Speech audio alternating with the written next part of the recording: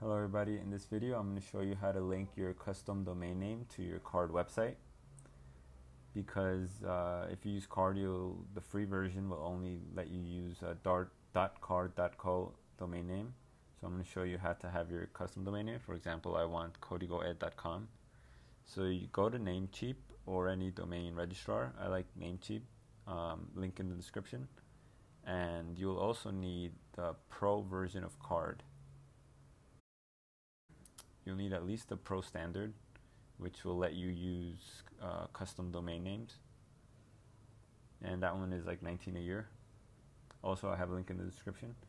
So now look for, in your dashboard, open your dashboard and find the site that you want to add the custom domain name to. From here, click on Publish, and then scroll down to where it says Action, and click on the Publish to a custom domain. From here, you're going to put your domain name, and I'm going to put codigoed.com, and it's going to tell me if it's available, and these are the values that we're going to enter to Namecheap, the ones that say type A, host, and all that kind of stuff.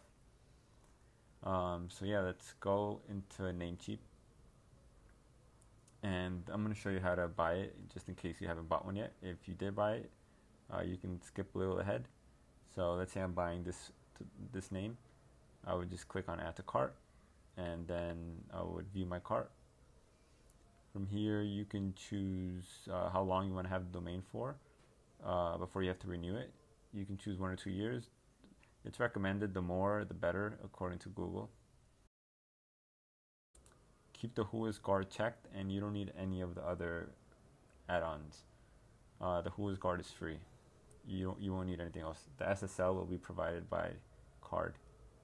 So yeah, once you do buy it, then you'll go over to your account and the dashboard. From here on, click on the domain name you want and click on Manage. Now click on the Advanced DNS, and here we're going to enter the values from Card. So let's just start copying. So first we're going to do the A record. So copy the IP address and add a new record, add the A record. The host is the @ symbol, and copy and paste, then click on the check mark. We're going to do this for the other two values. So just repeat the process.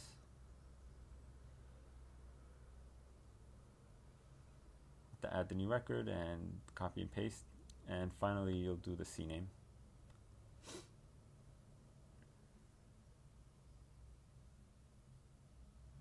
And for the CNAME, make sure for the host you put www.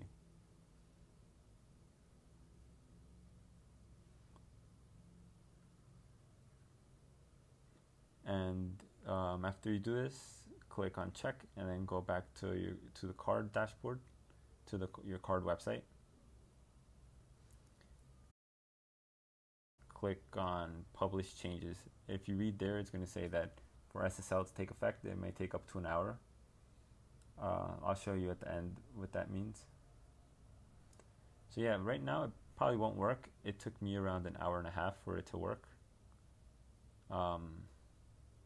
And that's normal. It could even take even a little bit longer than that. So let's come back when it loads. Okay, so now let's check. It's been an hour and a half, and if I now go to my website, it works.